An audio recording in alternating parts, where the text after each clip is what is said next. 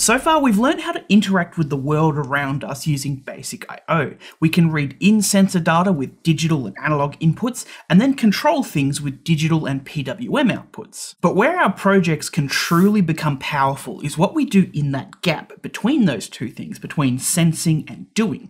That's where thinking lies. And that's what this chapter largely focuses on. We're going to be adding some analysis and decision making into that gap there to give our projects some sort of intelligence. This intelligence we're adding comes from a few fundamental building blocks, some of which we've already encountered, namely the if-else structure and the while structure. And there's only two more things we'll really be covering under this, and that is operators and for loops. This might not seem like a lot of things considering we're adding intelligence to our Pico, but all of these act as basic building blocks, and just like Lego, if you put enough of them together, you can make some really complicated things. Even the most complex and advanced high-end robots that seem to be able to walk around and interact with the world on their own, the control systems and algorithms that drive these robots are built with the simple building blocks that we're going to learn. It's kind of like how atoms make up all matter and everything around you that you can see. On the tail end of this, we're going to learn about functions, which are not exactly part of logic and decision making,